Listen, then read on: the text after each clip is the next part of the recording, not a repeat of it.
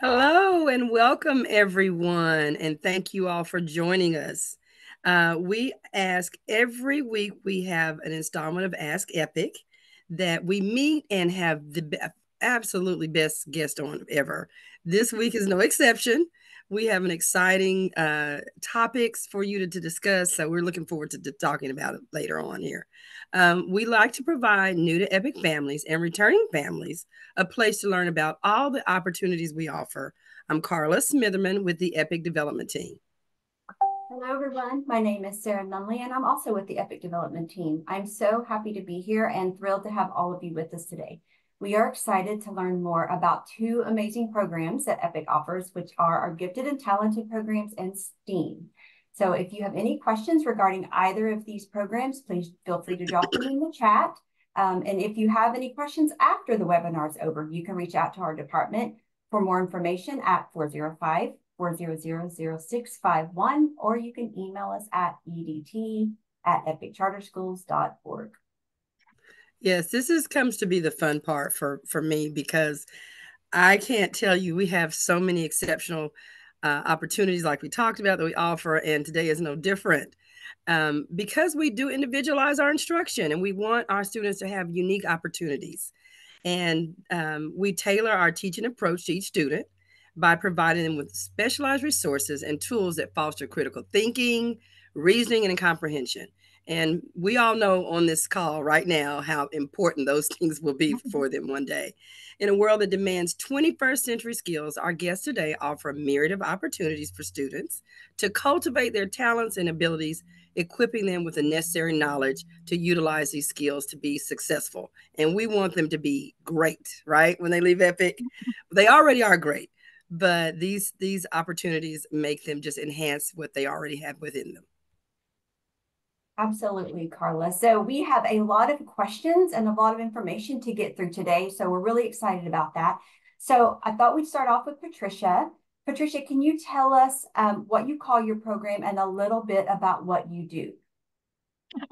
Yes, EPIC's Gifted and Talented program is called Exceptionally Epic, and this program serves identified students in grades kindergarten through 12th, and it also is approved by the state.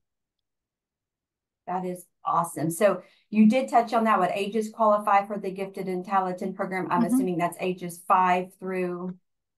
Through 12th, depending on, when they graduate.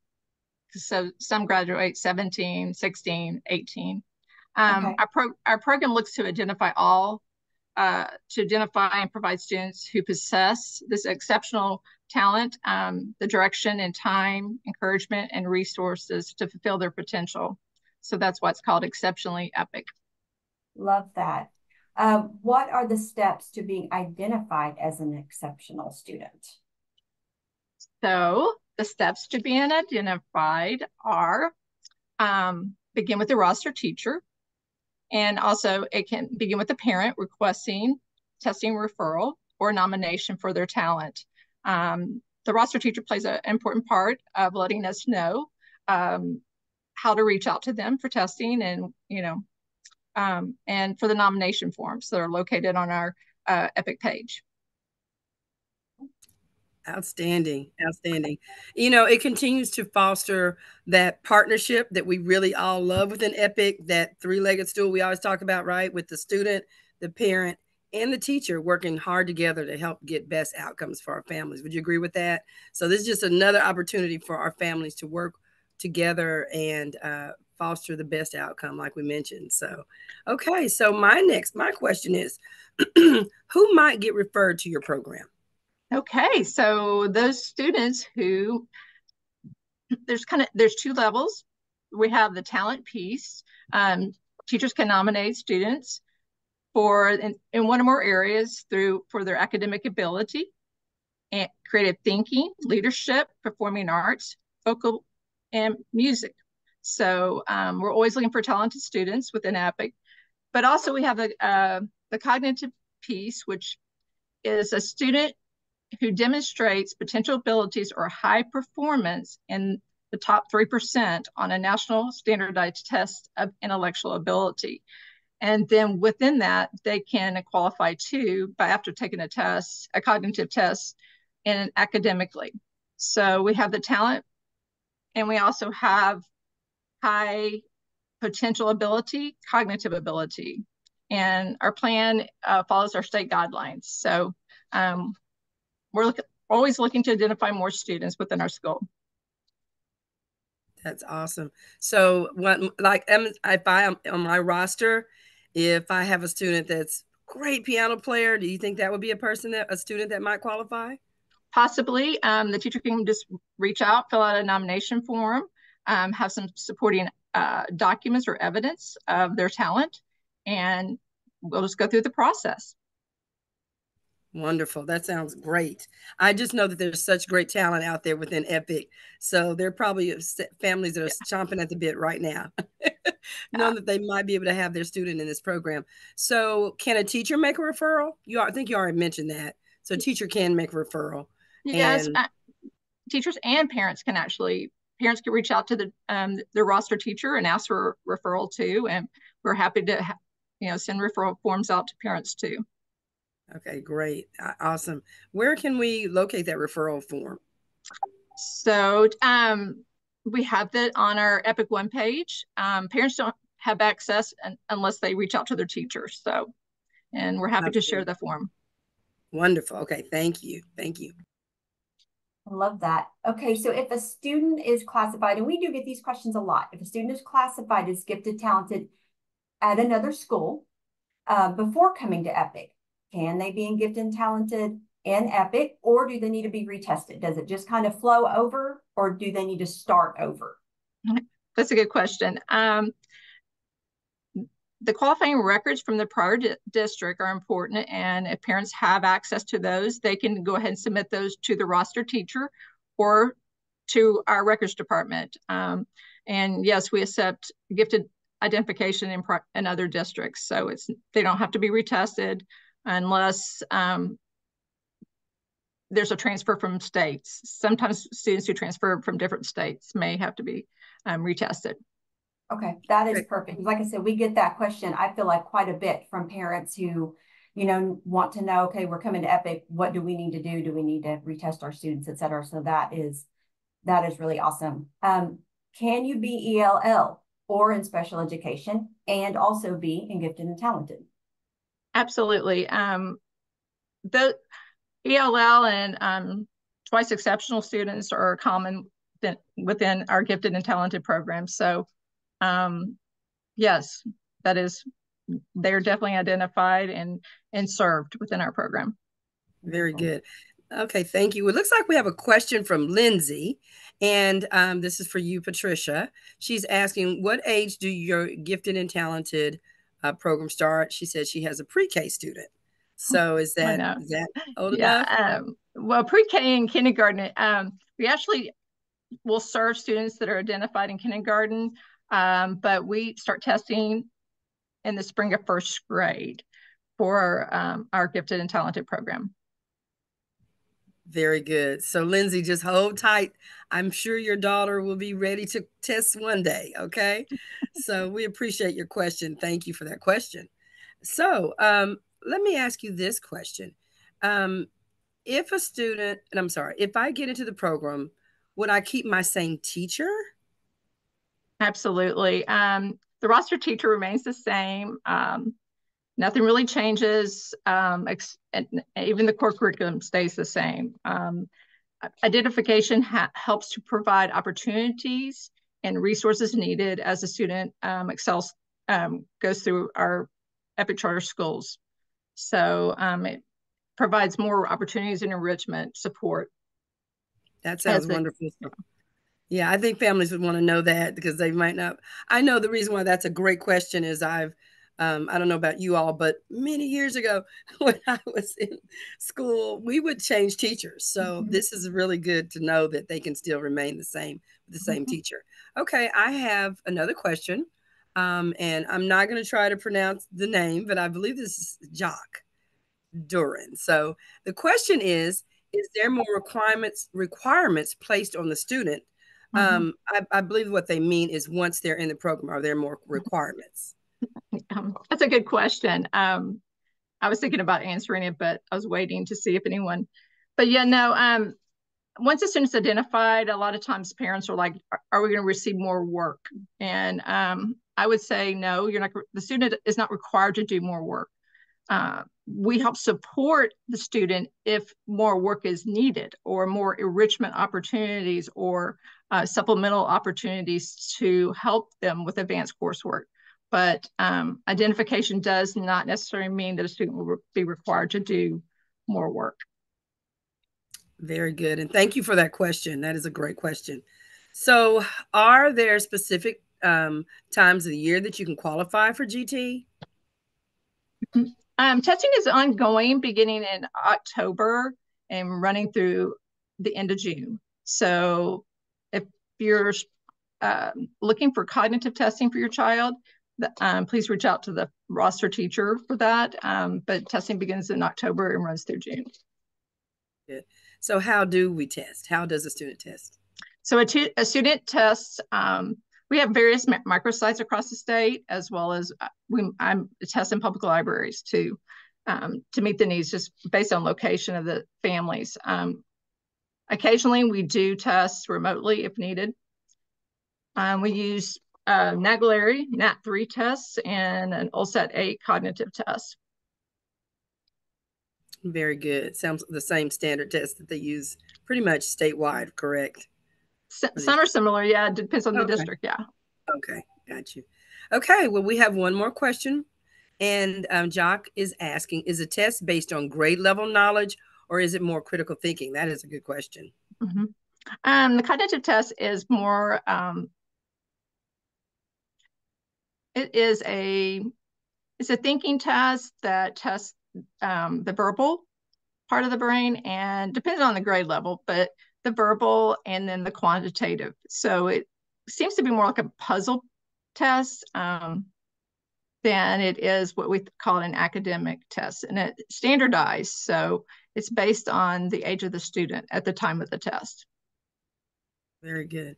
And Lindsay is asking, will teachers in the first grade recommend my daughter test if she's gifted and talented? Teachers are always looking for high performing students, high potential, advanced coursework. So if your child finds the curriculum too easy, or they may be a candidate for a referral. Okay, outstanding. And I mean, as a parent, your student better than anyone. So I just offer this advice to you just to advocate for your student, just as I was a teacher prior to becoming an administrator this year. And I always encourage my families, because your student best, right? So if you find and you feel very confident, I see Sarah as a parent, and her background as well in education can concur with that one. I think that that's just the best advice ever. And it sounds like you're in a great position because you're interested, right? And you're in here listening and wanting to know information. So just continually advocate for them, communicate with your teacher consistently about what your questions are, and that this is what you feel is best for your child. Okay. Okay. Jock said, when can the student be tested? Can you answer that one for us again? Yeah, no, I'd love to. In October, after October 1, our testing window opens and continues through the end of June. Okay. And Lindsay's asking, will you put the test dates out somewhere to notify us when testing happens? Oh, absolutely. And just feel free to reach out to the roster teacher or even me personally. So, okay, if you're interested, yeah. Very good, Patricia. And I think we'll talk about that in the end. If you want to put your information in our chat, Patricia, I think that'd be a great idea, so everyone can jot that down who's on the call right now. Okay, so I think the only other question I had, I think you've pretty much asked it, but is it in person or on Zoom? And what locations do you have? I think you may have kind of talked about it, but you can answer that again for us. We meet at the microsites across the state and at public libraries. So based on location and how many students are in that area, we are happy to accommodate as far as we do occasionally meet, I do occasionally offer testing remotely, but that's not best practices at this time, but it does happen if needed. Outstanding. Thank you. Okay, okay, Patricia. Is their curriculum solely for gifted and talented, or do they use regular curriculum? I think you kind of touched on this earlier, but you know, are there supplements or different assignments for gifted and talented, you know, in addition to what they're doing? Say a student is bored with their third grade curriculum, and that does happen, we know. So do we add on additional curriculum just to keep those kiddos entertained and get their mind going? How do you kind of operate? So that's a good question. We stay with a core curriculum because that's what EPIC has to offer. So whatever the parent and the teacher decide. But as the teacher can always reach out, we have an enrichment specialist that helps support students. The supplementals we do offer, depending on the grade level, we have programming options that are available depending on the level. Younger grades, a lot of times would like to have Renzulli. We have a Renzulli enrichment, which is an online enrichment platform that helps support with project-based learning. And upper levels, we have pre-AP and AP classes that help support advanced learners too. That is wonderful. That's a lot of great information for parents. Are there opportunities for meeting in groups, or are there field trips for those identified and gifted and talented? Well, we come alongside with the family engagement department and help support their setup, what they have around the state. And we try to meet with them, students in the specific areas, several times a year. And we call those gifted gatherings. And we put out a monthly newsletter, Exceptionally EPIC monthly newsletter that goes out with resources and information and lets parents know exactly what's coming up. And we just follow along with the family engagement and help support that department too. That's awesome. That is awesome. That's good. Very good. Okay.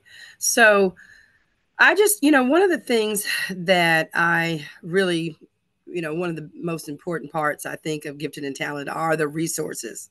And we've discussed this before, Patricia, and I think that was I think my mind was like, wow, when you talked about it the other day. Please share with us about some of the resources that are available for our gifted and talented students. Well, the good news is that EPIC has so many resources within it. And I know someone that's going to talk next, he runs a program that helps support our gifted and talented students, but also we have academic competitions, different clubs that are available. But if parents are interested in even more resources than that, we have on our website, EPIC's website, under programs, parents can look and scroll down and it'll tell you more about gifted and talented, exactly the expectations. And then there's a list of resources there too that help support learning for those students too. That's outstanding. Okay, thank you. So we see they have several options for students in the urban areas. What about our students in the rural areas? I think you were very passionate about this the other day. So love to hear what you have to say about this. Yeah, I am passionate about serving students across the state. And since Oklahoma does have quite a lot of farmland and rural areas, students can benefit from enrolling in EPIC charter schools. And how we serve them, well, one way is we have GT only Zoom classes that I have my enrichment, I've loved them too, but I have an enrichment specialist who helps foster that learning, and they meet up online that helps too with serving those students in rural areas. And then of course, EPIC is virtual, so students in virtual areas in rural areas can log in and have pre-AP classes, AP advanced coursework, the same quality of coursework that brick and mortar may offer, because small towns sometimes don't have the capability to be able to offer those courses. So I hope that answers your question. It really does, because we know that we want to, like you said, we serve the whole state of Oklahoma. So we love that you're so passionate about the entire state, but specifically um, our rural areas. Patricia, you shared a great story about a second grade student that had tested for gifted and talented. I wonder if you would mind sharing that story again to kind of explain. I would love to. So I think this is working in my 4.5 years ago. So I was first here, and I was at the Gifted and Talented program for EPIC, and I was hired to begin right and get it state approved. And one of the students that I identified in second grade, who lives in a rural area, he has stayed with EPIC, and because of EPIC's advanced coursework and rigor, he went to attended earlier this month the OSSM state competition for mathematics, and he's a seventh grader and placed first place. He took it home. So anyway, a shout out to that student. So yeah, I was excited. I remember testing him in second grade, and his parents drove him in from a small little rural town to Oklahoma City to be tested, and he stayed with us, and amazing teachers, and has taken part of what all the different activities that EPIC has to offer. So that's a great success story. We love those, and especially ones that started with us and developed and cultivated through your program. That sounds wonderful. Absolutely. I love that, especially since you did touch on the fact that these are sometimes rural students that maybe feel like they don't have the same opportunity as someone that lives closer to our bigger towns. So obviously we offer that to everyone, and the success stories are there. I love that. Okay, thank you so much, Patricia. We're going to move on to Ben and ask you a few questions, Ben. Can you tell us what the acronym STEAM stands for and a little bit about what you do? Yeah, I'm the director of STEAM for EPIC Charter Schools. Many people know STEM, the word STEM instead of STEAM, but STEM and STEAM are the same thing. The acronym is science, technology, engineering, and then we add the A for art and then math. And so that A, I think, is important. So at EPIC, we call it STEAM because we always include art with it as well. Very good. Well, we are excited about this program. I think every time I hear STEAM now, I have to think about what that means, right? So I love that we are adding on that art piece. So let me know, what is the difference between STEAM and STEM?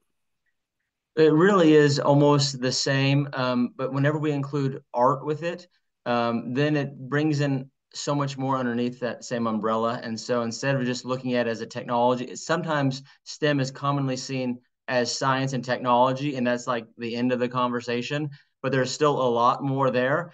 But when we add art, it's really, it brings in a whole new dynamic, because whenever we're doing science or whenever we're doing technology or whenever we're doing math, all of these are like really exciting ways of engaging students. And when we include that art piece, then it takes it from just strictly science or strictly technology to a whole new level of creativity and creating things for our students. That is outstanding. These opportunities are just things that will catapult them to great things. So I'm glad we're getting started with this. So I hear we have a STEAM lab in Z Space. Can you tell us where those are located and what they are? Sure. Yeah, I'm developing those right now. So for those of you who've been following EPIC for a little while, Z Space has been a technology that we've been using for the last 3 years. And it's like augmented reality, virtual reality, computers. And so we've strictly had Z Space labs to this point. We're pivoting now from Z Space labs to STEAM maker spaces, or STEAM labs is what we're calling them. And it's really going to be an exciting place for in-person engagement for our students and our teachers. I'm currently setting them up as we speak, one at 50 Penn and one at Logan Building. Those are our hubs. We're going to work on moving those out as well to rural areas, as discussed earlier. But in those STEAM labs, we're going to have iPads that are connected to 3D printers. And these 3D printers are called toy box printers. And so students can come in and print fidget toys and make their own toys and choose from like a roster of toys that they can print right there. We're also going to have MetaQuest 3, which is virtual reality headsets there. We'll have Merge Cubes. We'll have like Lego robotic stuff, but not just that technology piece, the art piece and the math piece as well. And so for our younger students especially, we're going to have hundreds of Legos and wooden blocks and STEM kits and like all the little things you use in STEM, pipe cleaners and cotton swabs and that sort of thing. So we're excited because it's going to be a fully stocked STEM lab for all of our students. I think I remember thinking, as we've discussed this before, there's nothing better than fun and learning. And you combining Absolutely. those together, that's Yeah. what you're doing. You're getting that Yes. fun in and that enjoyment hands on, and then Yes. you're learning. So that's That's right. awesome. I agree totally. And Patricia can speak to this also if she would like. But also, whenever our students meet with our teachers in person and are having fun together in person, then it develops that relationship, which is so needed for our students and the teachers to really be able to effectively teach and learn together.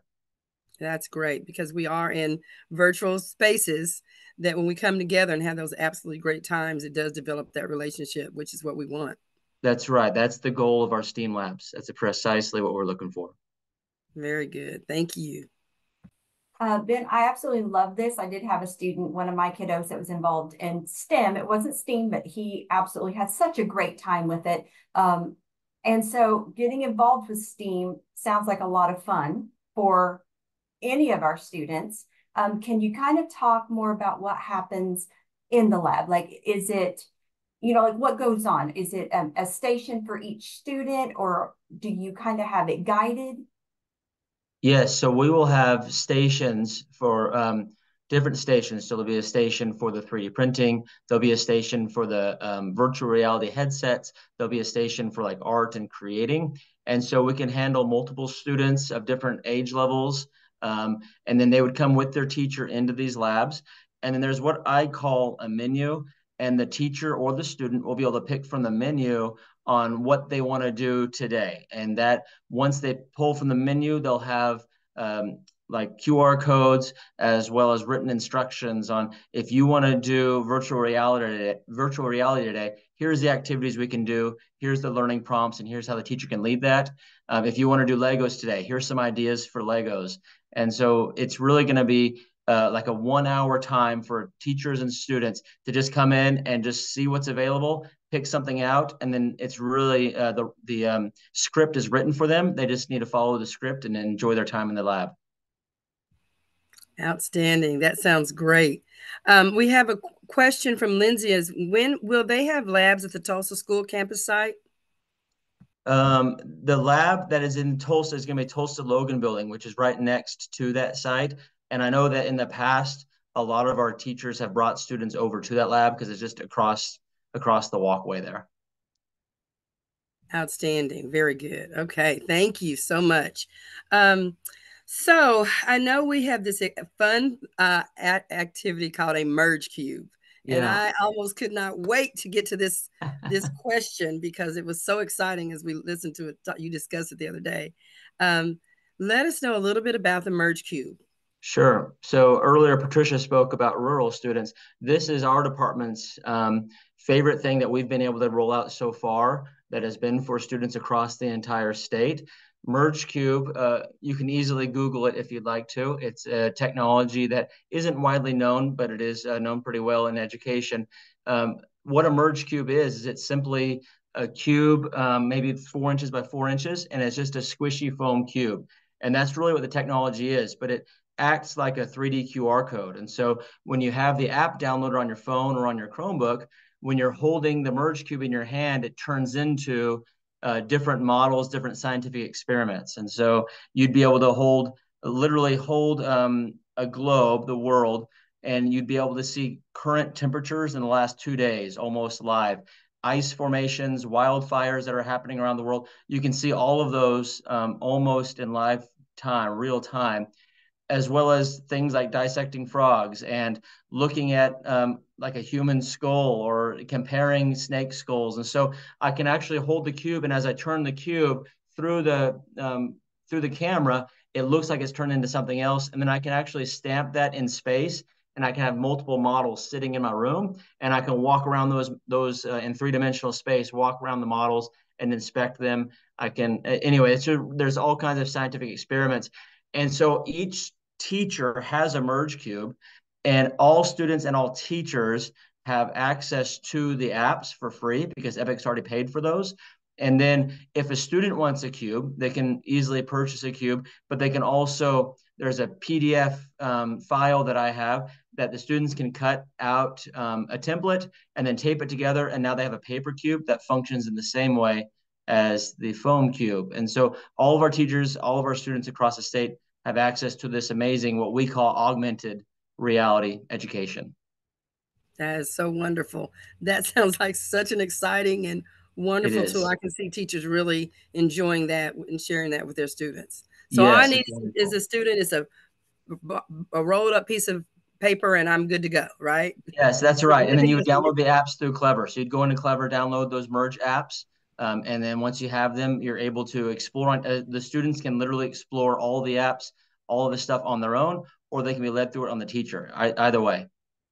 That's wonderful. That's so wonderful. Okay. So another question I have for you now, Ben, is do we have something available for our pre-K, K, and first graders? Yes, for those young ones, our department, what we offer beyond the STEM labs, the STEAM labs that are there, we also have what we call Music and Math Connections.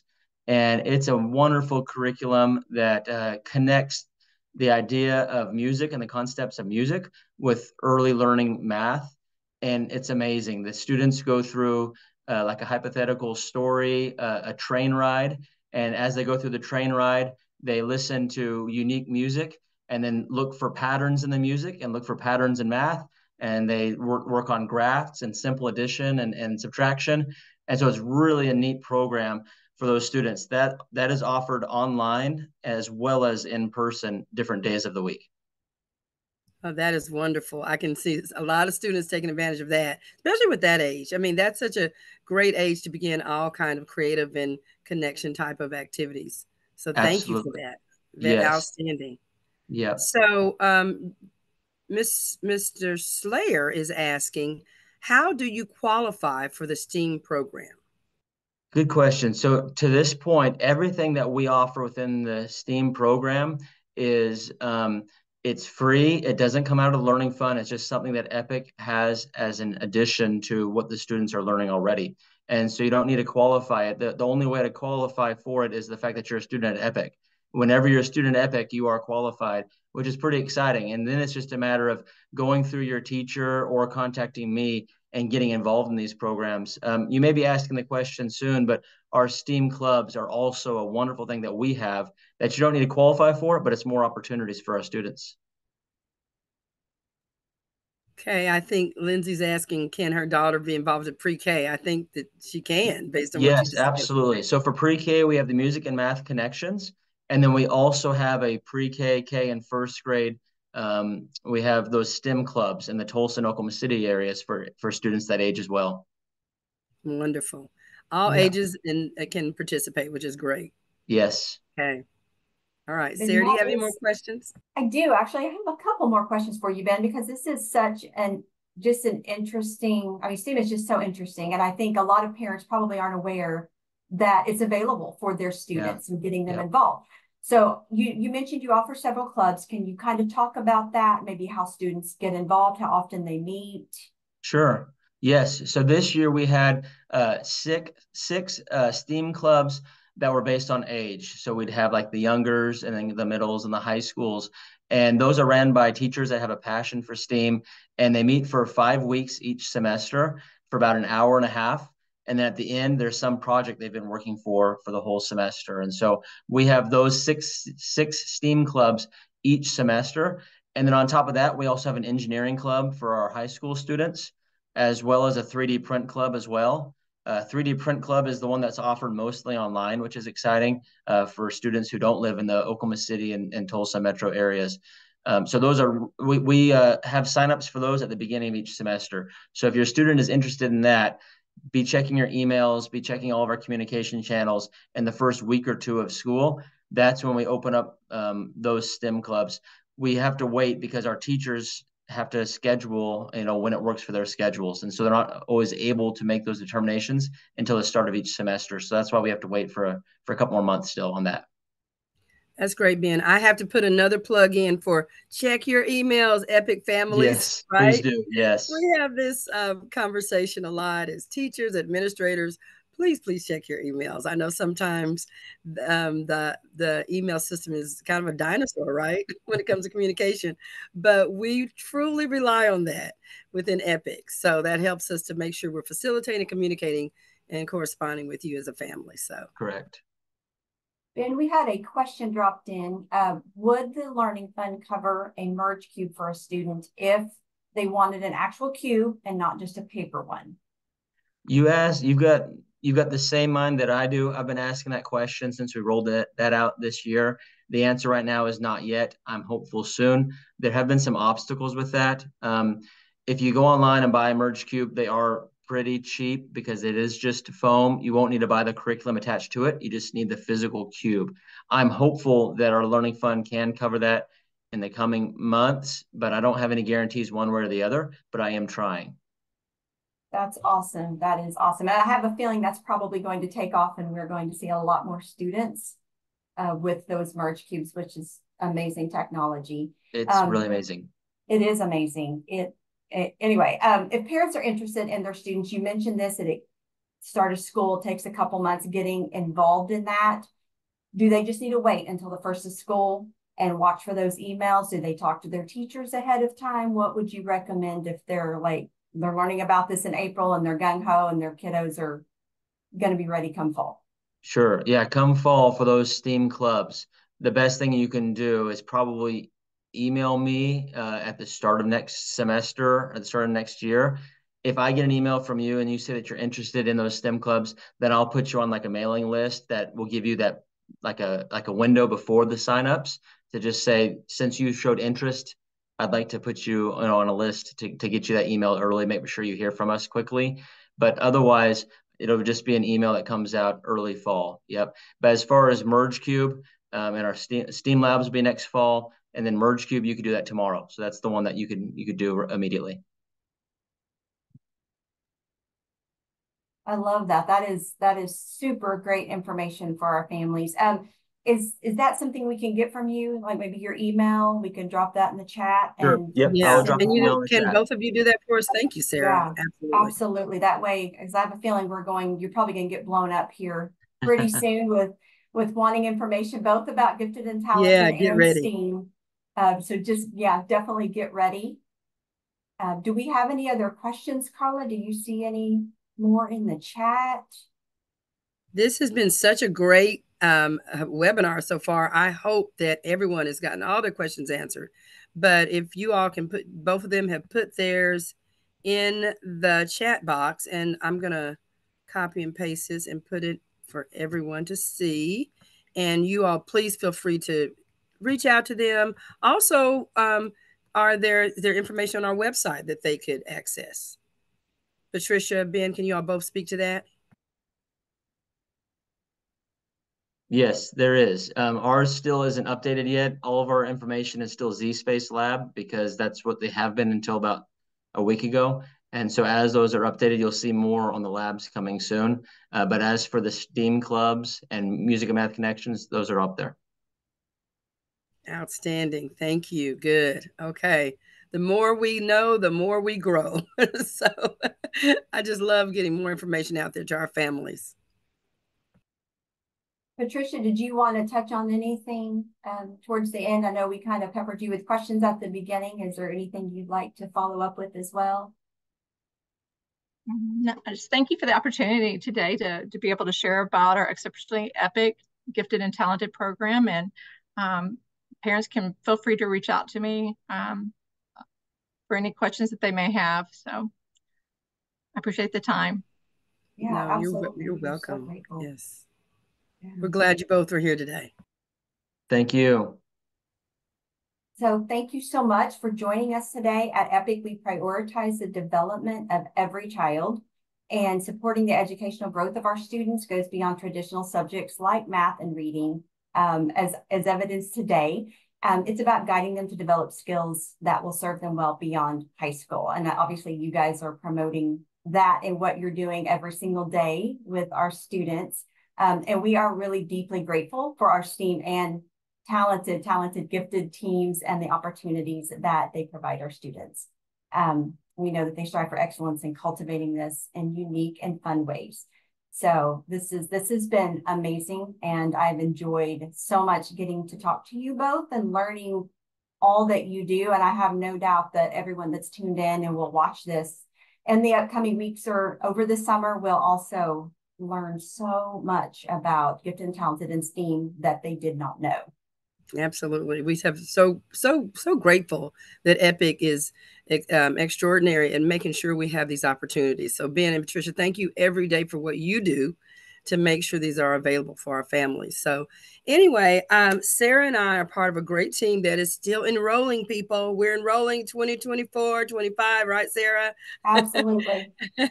So if you have not enrolled for 2024, 25, please reach out to us. Our team is ready and available to answer any questions, and just excited to get you going for next year. So you too can have your family and your student in the gifted program or the STEAM program for next school year.